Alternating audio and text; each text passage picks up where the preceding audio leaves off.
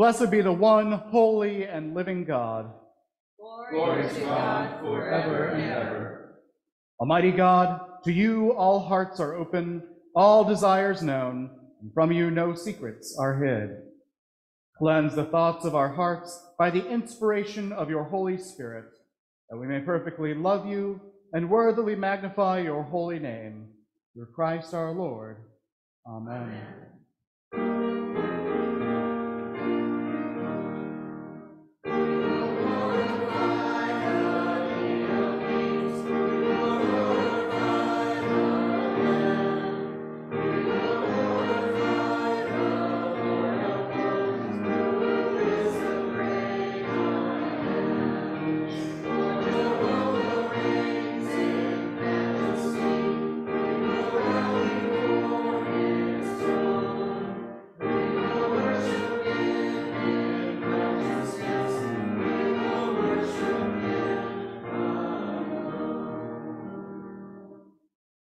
The Lord be with you.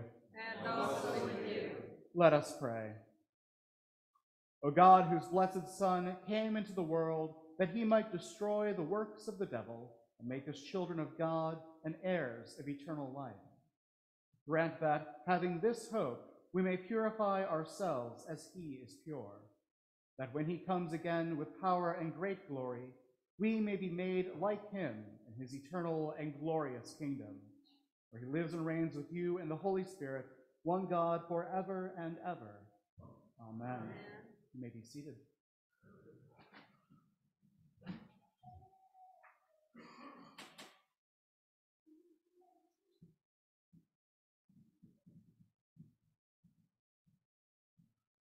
A reading from the book of Joshua.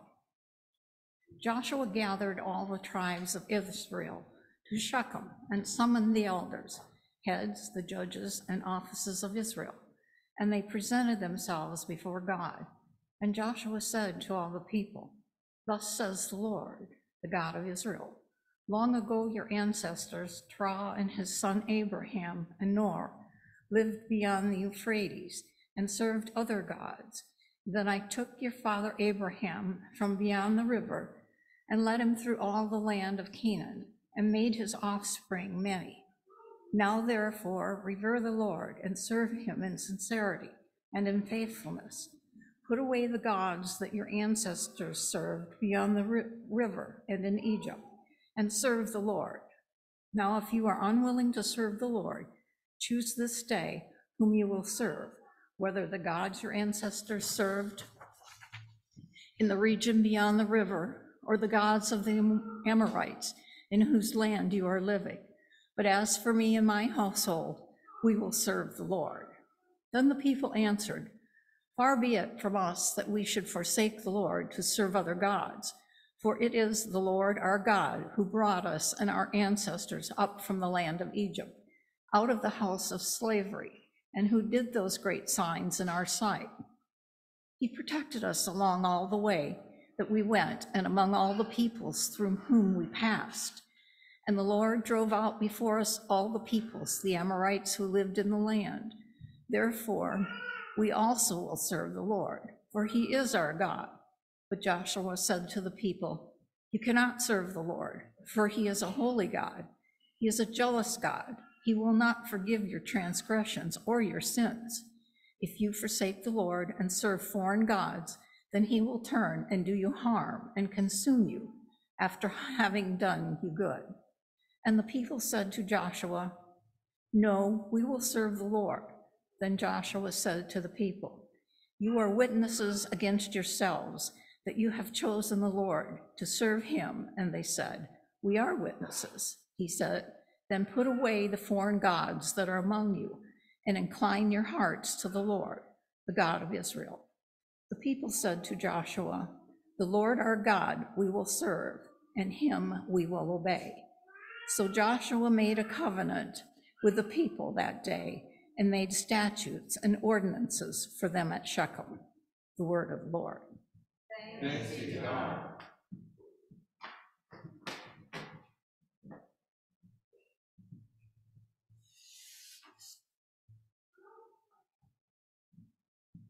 The psalm today is Psalm 78, verses 1 through 7. We will read whole verse by whole verse responsibly, and the last verse all together. Hear my teaching, O my people. Incline your ears to the words of my mouth. I will open my mouth in a parable. I will declare the mysteries of ancient times. That which we have heard and known, and what our forefathers have told us, we will not hide from their children. We will recount to generations to come the praiseworthy deeds and the power of the Lord, and the wonderful works he has done. He gave his decrees to Jacob and established a law for Israel, which he commanded them to teach their children. That the generations to come might know, and the children yet unborn, that they in their turn might tell it to their children, so that they might put their trust in God, and not forget the deeds of God, but keep his commandments.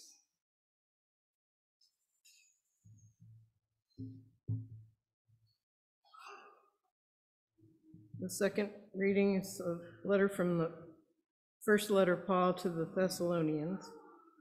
We do not want you to be uninformed, brothers and sisters, about those who have died, so that you may not grieve as others do who have no hope. For since we believe that Jesus died and rose again, even so, through Jesus, God will bring with him those who have died. For this we declare to you by the word of the Lord, that we who are alive, who are left until the coming of the Lord, will by no means precede those who have died.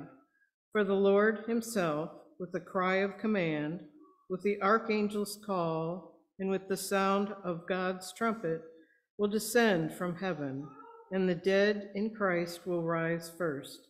Then we who are alive, who are left, will be caught up in the clouds together with them to meet the Lord in the air, and so we will be with the Lord forever. Therefore, encourage one another with these words. The word of the Lord. Thanks be to God.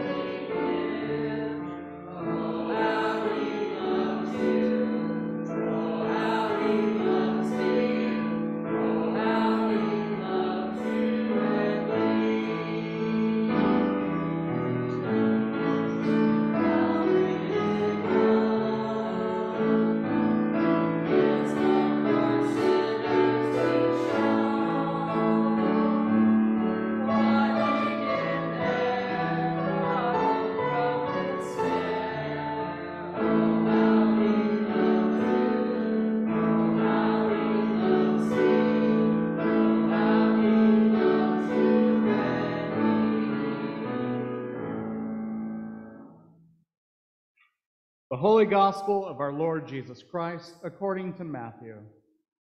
Glory to you, Lord Christ. Jesus said, "The kingdom of heaven will be like this.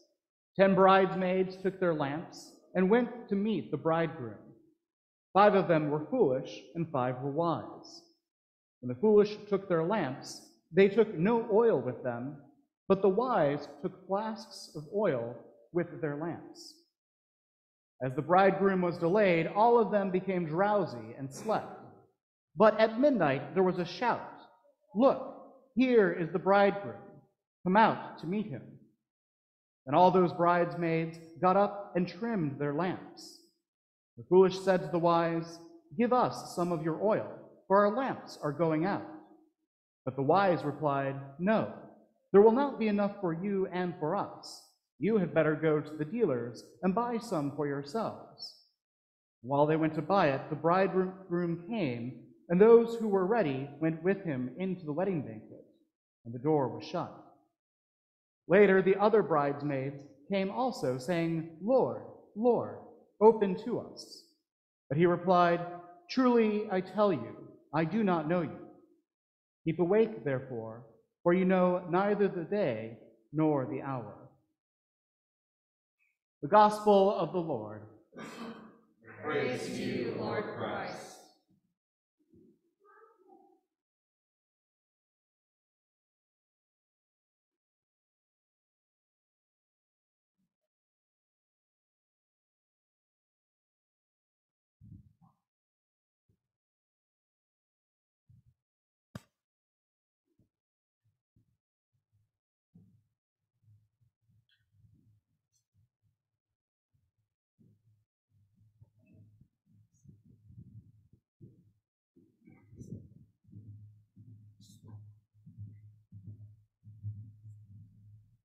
I speak to you in the name of God, who is Father, Son, and Holy Spirit.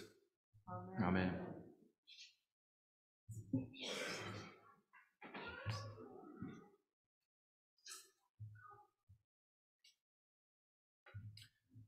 Then the kingdom of God will be like this.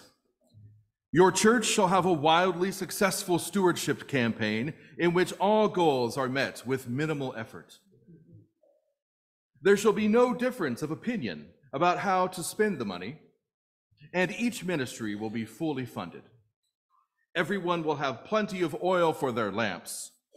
It will be obvious when the bridegroom will return, and no one will be the least bit surprised when he arrives.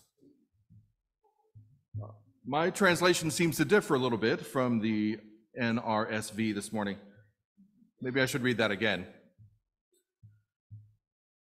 Then the kingdom of heaven will be like this.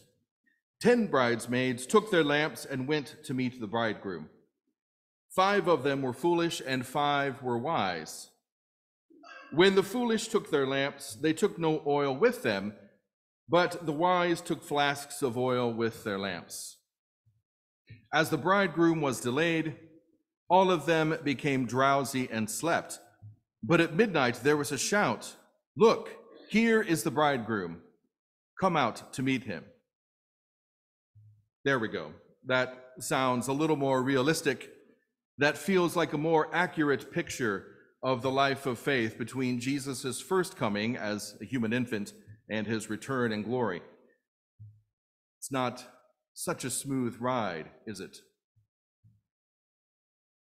So there are 10 members of the wedding party. Each one of them, all of them, has received the official invitation and are headed toward the festivities as soon as the bridegroom arrives. Some of them try to be prepared for the unexpected, while others don't worry about it. The wise realize that nothing ever goes quite according to plan, and so they plan accordingly. The foolish trust that their customary good luck will hold, and that there will be no hiccups in the party plan. Either way, did you notice that all of them fall asleep? Because the bridegroom is delayed for reasons unknown. It seems that life intervenes and pushes back the beginning of the celebration. Nevertheless, the bridegroom eventually appears in the middle of the night. The bridesmaids who have prepared and brought extra oil join him and enter into the wedding banquet, while the ones who are without enough oil are left outside as they look for more. Jesus ends this parable by admonishing all of the bridesmaids because they all fell asleep. He says, "Keep awake, therefore, for you know neither the day nor the hour." All right, so the day and the hour of what exactly? The late Robert Capon, Episcopal priest, theologian, and writer, writes that it's the day of Christ returning and the final day when God will acknowledge that we have accepted God's invitation to relationship or we have rejected it. So it's a big day. It's the day when our connection with God will no longer be a maybe. It must be a yes or a no. Capon emphasizes, as I mentioned earlier, that every single person here, all the bridesmaids, have received the official invitation. It's not like there's one person who's not invited to the wedding banquet. They all are. But the thing is, not all of them have been good stewards of their invitation. Okay, they all slip up and fall asleep, even though they risk missing the bridegroom's entrance. But half of them have taken the invitation too lightly. They have basically done nothing to prepare for his arrival. The foolish bridesmaids have, in effect, rejected the invitation by their inaction. This fairly stern warning in Matthew's gospel should cause us to ask how we can avoid having the door of the wedding feast shut firmly in our faces. I know that I don't want to hear the Lord say, "Truly I tell you, I do not know you." So how then do we stay awake and be prepared as we wait for the full manifestation of the kingdom of God? I'm pleased to say that I believe the Episcopal branch of the Jesus movement has a lot to offer in answer to that question. For example, we can root our spiritual life in prayer and in the study of Scripture simply by praying the daily office. We can receive grace and strength and unity by regularly celebrating the Holy Eucharist together. And as we work to keep the vows that we make in our baptismal covenant, we find that we love and serve others. And in doing that, we learn how to love our neighbors as ourselves. And finally, and I know you've all been waiting for it, to keep awake and prepared, we can seek to be good stewards of all that God has given us. As we celebrate this new consecration Sunday today, it is fitting that we look a little bit deeper into what that stewardship might look like. As Father TJ and the vestry know, I have been influenced in this area by the work of Henry Nouwen, the Dutch priest, writer, and theologian. He has much to say on the topic of stewardship and fundraising from a spiritual perspective, but today I'll focus only on 3 areas: prayer, gratitude, and community. Nouwen sees prayer as the radical starting point of stewardship because it reorients our thoughts and our feelings about ourselves and about others in our church. Through prayer, we open our hearts to the work of the Holy Spirit. We invite her to help us see ourselves and all those in our community as God sees us, beloved and indispensable in the kingdom of God.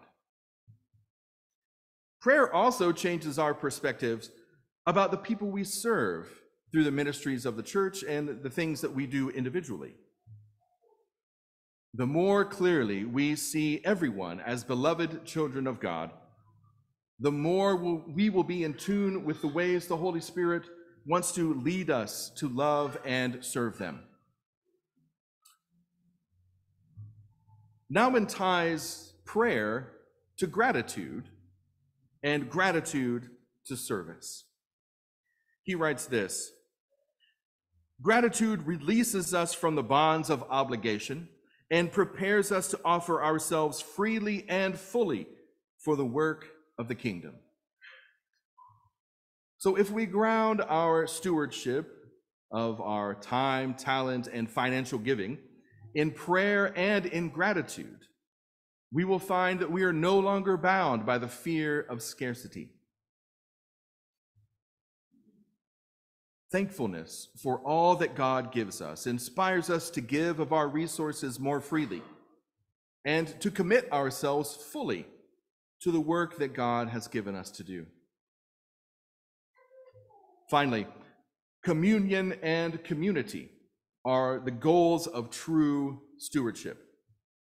By making our pledges and inviting others to do so, we are asking people to get on board with the work of this community of Christians, the people of St. Michael's Episcopal Church in Noblesville, Indiana. The idea is not to have people sign their cards and be done with it. The hope is the real possibility of friendship and community as we labor together. Those who pledge again this year are renewing their commitment to St. Michael's. And those who pledge for the first time or at a renewed higher level are signing on to the ministries here and also the relationships here. As you have been asked to consider your pledge over the last few weeks, the request has been more than trying to fill budgetary needs. Obviously, that is a key component of any stewardship campaign. But the deeper ask has been an invitation to get on board with the work that God is doing here in this church and the work that God wants to do through this church.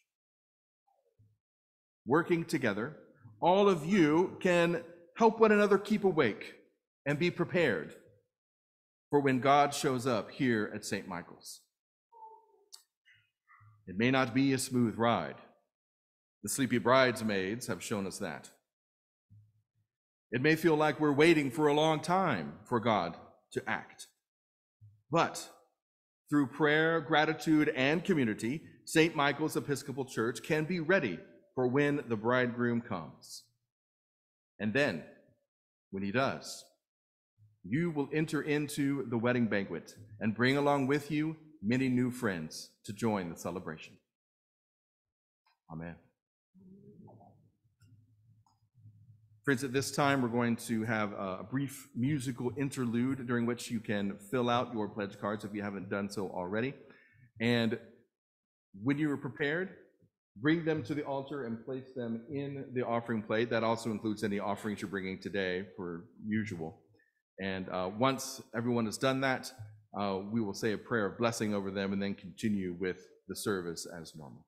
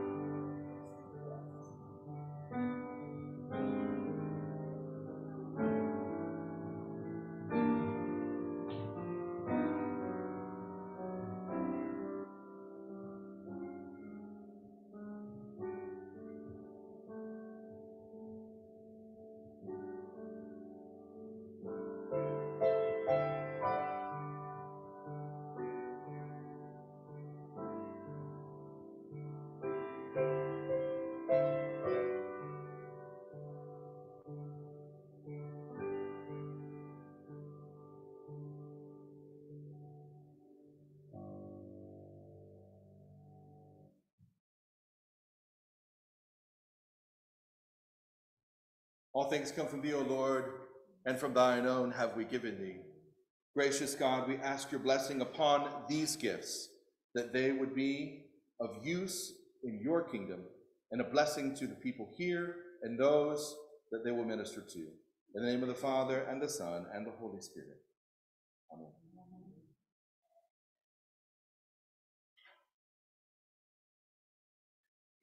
Stand and proclaim the words of our faith as found in the Nicene Creed.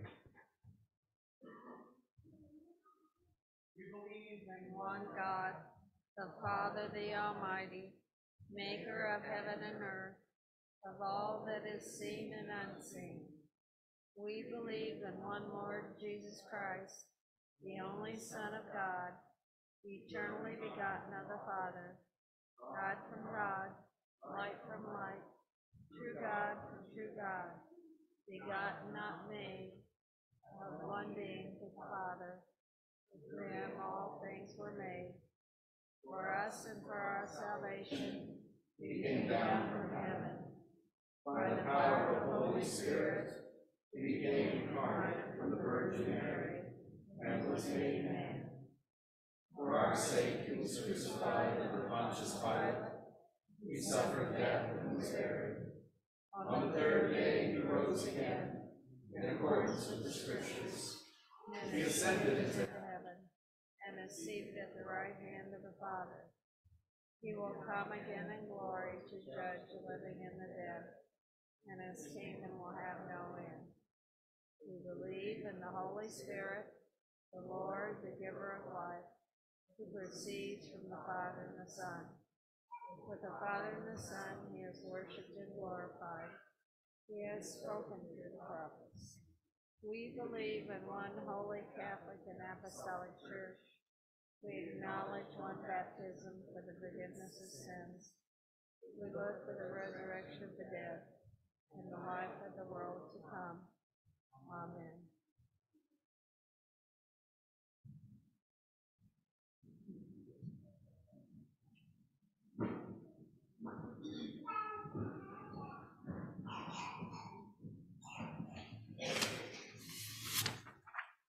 Prayers of the people.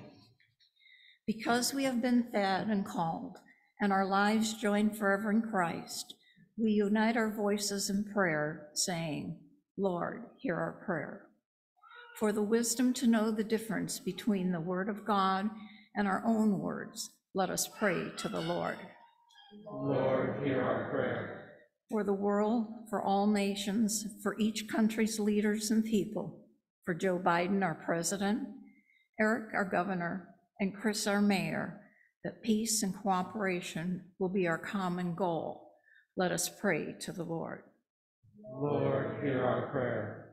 For the church, that it may be a faithful witness, and that maintaining unity in the bond of peace, we may know what it means to have one Lord, one faith, and one baptism. In our diocesan cycle of prayer, we remember St. James Vincennes, Miss Mary Theobald, Senior Warden, the Reverend Mary Becker, Deacon. Let us pray to the Lord. Lord, hear our prayer. For all people in need, that each person's hunger may be satisfied, each person's pain relieved. For those who have asked for our prayers, especially Grant Cook, Paige Sexton, Heather Duchess, Ken Bush, Becky Seiler, Emily Baker, Tom Glassborn, Mike Byers, Lydia Wente, Mike Grenier, Pat Graham, Gabriel Wright, Kristen Deitman, Jamie Purvis, Joe Bates, Leroy Ward. Let us pray to the Lord. Lord, hear our prayer. For those serving in the military, Nam Cook, Caleb Garrett, Tommy Harris, Ken Morrison, let us pray to the Lord. Lord, hear our prayer. That all of us gathered here may have recreation and refreshment this Sunday and every Sunday. We pray for Ellen Chafflin and those celebrating birthdays, and we pray for those celebrating anniversaries. Let us pray to the Lord. Lord, hear our prayer. That each Sabbath brings us closer to the health and wholesomeness of God's reign. Let us pray to the Lord. Lord, hear our prayer. For the dearly departed who have passed from this world into the world yet to come, let us pray to the Lord. Lord, hear our prayer. Almighty God, to whom our needs are known before we ask, help us to ask only what accords with your will, those good things which we dare not, or in our blindness cannot ask. Grant us for the sake of your Son, Jesus Christ our Lord. Amen. Amen. Together, let us confess our sins against God and our neighbor. God of all mercies, we confess that we have sinned against you, opposing your will in our lives. We have denied your goodness in each other, in ourselves, and in the world you have created. We repent of the evil that enslaves us, the evil we have done, and the evil done on our behalf. Forgive, restore, and strengthen us through our Savior Jesus Christ, that we may abide in your love and serve only your will. Amen. Mighty God, have mercy on you, forgive you all your sins through our Lord Jesus Christ, strengthen you in all goodness, and by the power of the Holy Spirit, keep you in eternal life. Amen. May the peace of the Lord be always with you. And also with you.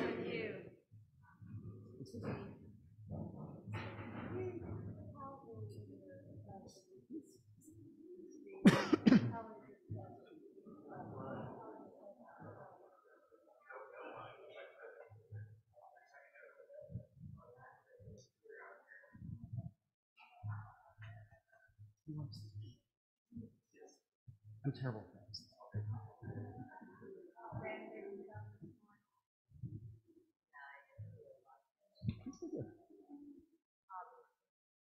Good morning, St. Michael's. Please be seated for a moment for a couple brief announcements before we continue on with our worship service. First, I want to extend a big and hearty thank you to Father Jason Fortner, his wife Shelby. Father Jason has been working with the vestry for several weeks, actually about a month or two now at this point, helping to organize and coordinate and get everything ready for this new Consecration Sunday celebration. So thank you for being with us this morning.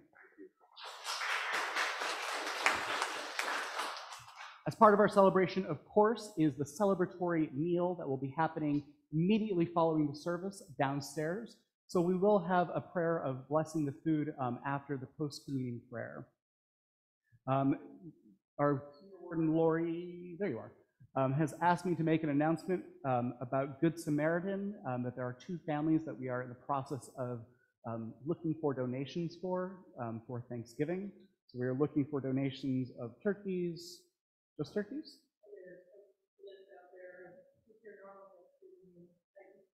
We're looking for Thanksgiving meal items, so more information about that is in the narthex. If you're able to donate, please do so.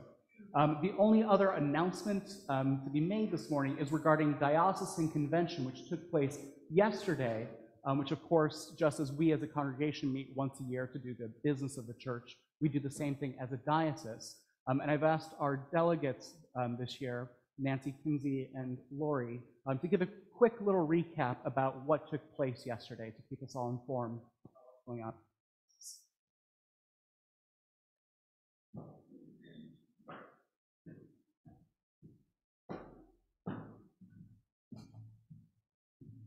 Good morning. I was privileged to be a delegate yesterday with Lori to the convention. Actually, I went Friday afternoon too for part of those sessions.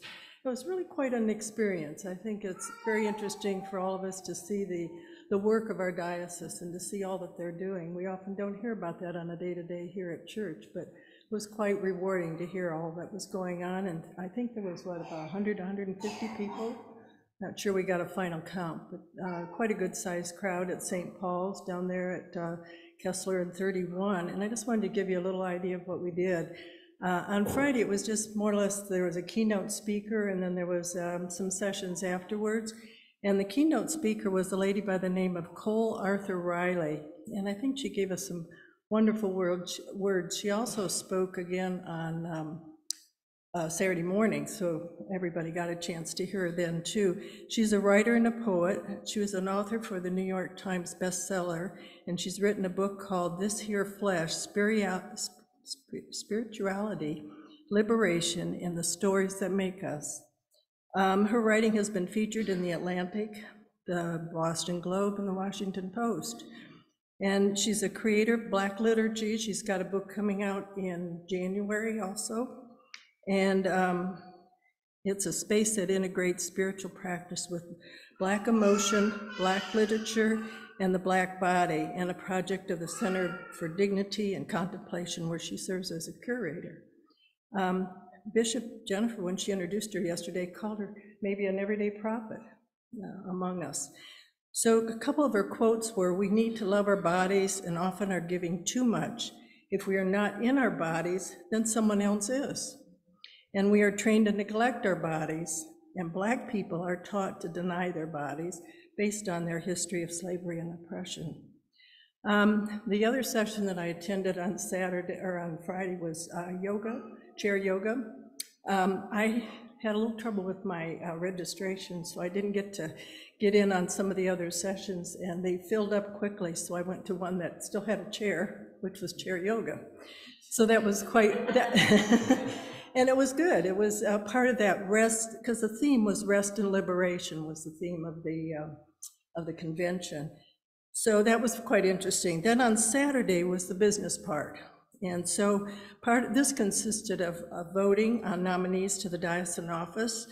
There was a standing committee, the disciplinary board, the commission on ministry, Waycourse board, executive council, and Father TJ was elected to a 3-year term onto the executive council and as a co-convener for our neighborhood meetings for a 1-year term. And that used to be our old deaneries. Some of us that have been around a while knew that used to be called deaneries. Then we voted on proposed changes to the canons, which was mostly changes in wording to fit today's operations. And then there was one resolution that was to receive the table as a mission congregation. Reports came was the next order of business, and they covered racial justice and education team, the reunification discernment, which is the combining of the two dioceses. And one of the messages that they wanted clearly to convey was that this is a slow-paced process. It's nothing that's going to happen overnight, and that they are planning to have some listening sessions starting in January. So, and that we all can share it, actually. So they're going to be, I guess, locally in some of the neighborhoods.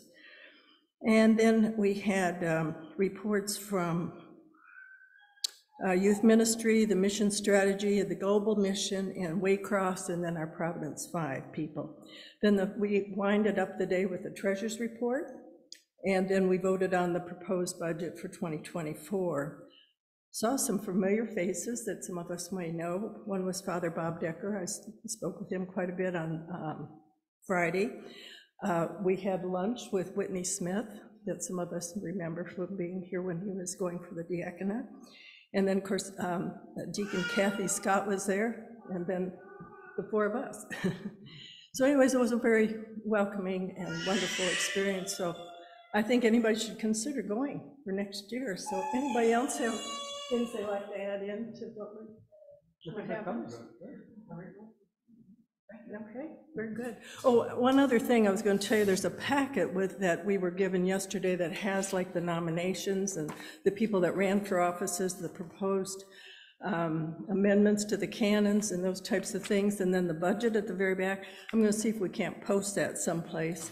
And then there's also a thing about the book of the lady that spoke, that's the book that's coming out in January, and we'll see if we can't put these on the bulletin board for anybody to take a look through if you'd like. Thank you to both of our delegates for being there and for being today. It was fun. It was a good experience. If you have any additional questions about what happened at convention, you can either ask myself, Nancy, or Lori, or it can be found on the Episcopal on the diocesan website. Finally, a big thank you to everybody who has participated in the stewardship campaign today and in general, for everybody who has donated of themselves, whatever resources God has placed within your hands and in your care, be it time, talent, treasure. The generosity of this community is what allows us to continue the ministry that God has given us to do. So big thank you to all of you. And we hope that your giving is a way of building your relationship with God and deepening your spirituality and your spiritual practice. So thank you. Walk in love as Christ loved us and gave himself for us, an offering and sacrifice to God.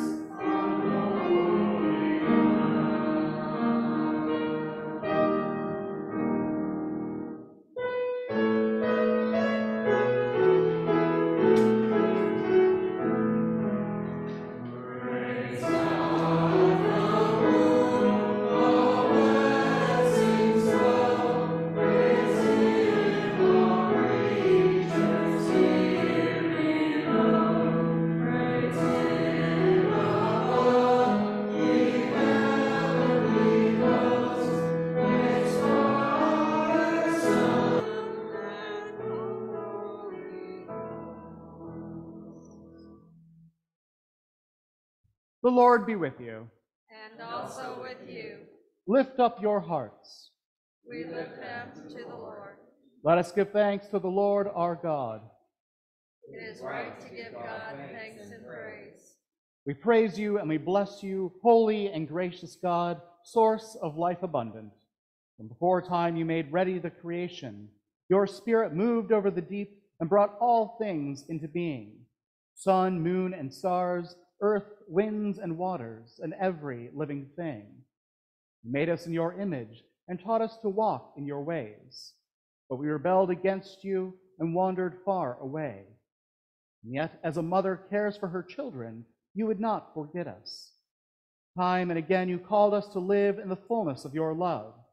And so this day we join with saints and angels in the choir of praise that rings through eternity, lifting our voices to magnify you as we sing.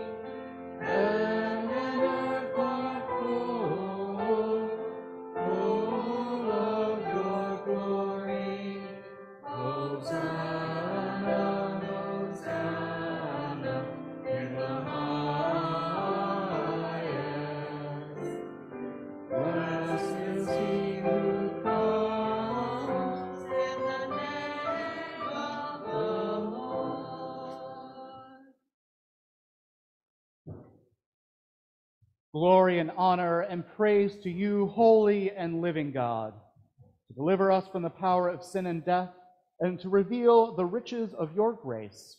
You looked with favor upon Mary, your willing servant, that she might conceive and bear a son, Jesus, the holy child of God. Living among us, Jesus loved us. He broke bread with outcasts and sinners, healed the sick, and proclaimed good news to the poor. He yearned to draw all the world to himself, yet we were heedless of his call to walk in love. Then the time came for him to complete upon the cross the sacrifice of his life and to be glorified by you. The night before he died for us, Jesus was at table with his friends. He took bread, gave thanks to you, broke it, and gave it to them, and said, "Take, eat. This is my body, which is given for you. Do this for the remembrance of me."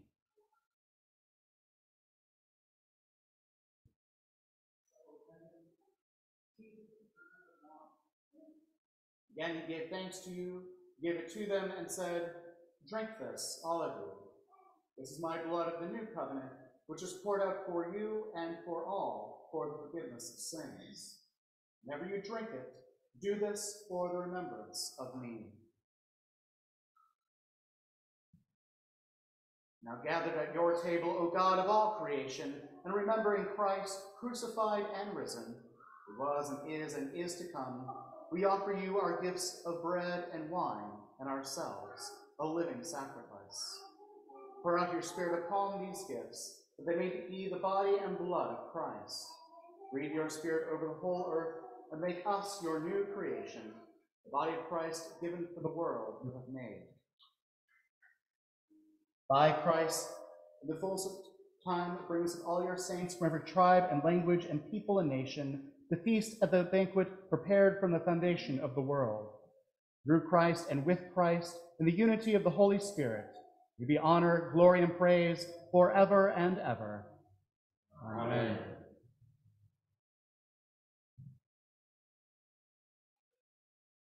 And now, as our Savior Christ has taught us, we are bold to pray. Our Father, who art in heaven, hallowed be thy name. Thy kingdom come, thy will be done, on earth as it is in heaven. Give us this day our daily bread, and forgive us our trespasses, as we forgive those who trespass against us. And lead us not into temptation, but deliver us from evil. For thine is the kingdom, and the power, and the glory, forever and ever. Amen.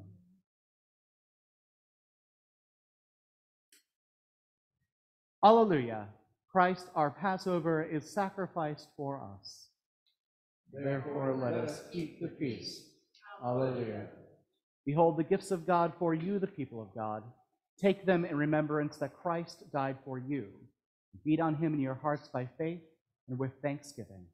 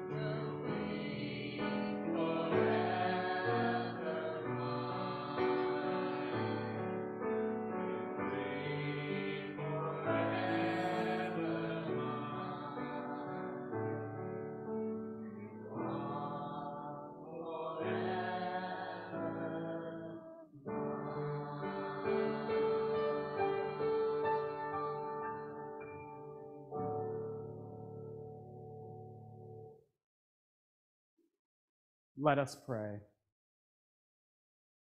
God of abundance, you have fed us with the bread of life and cup of salvation.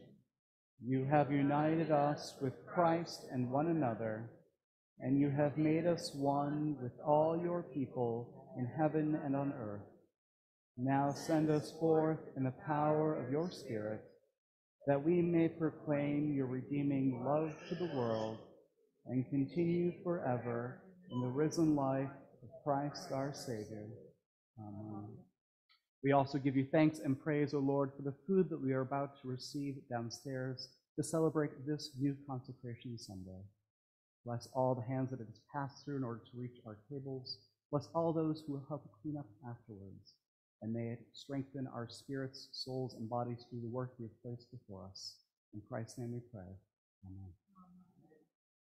May the wisdom of God, the love of God, and the grace of God strengthen you to be the hands and heart of Christ in this world.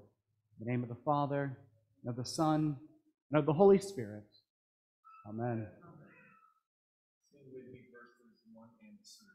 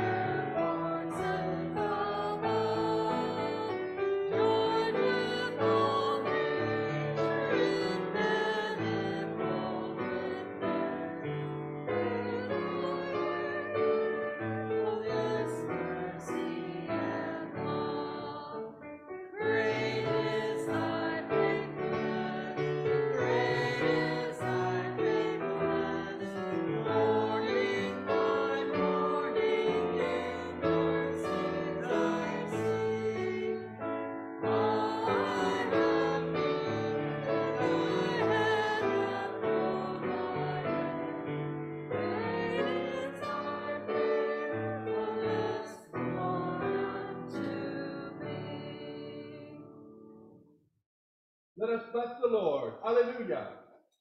Thanks be to God. Alleluia. Alleluia.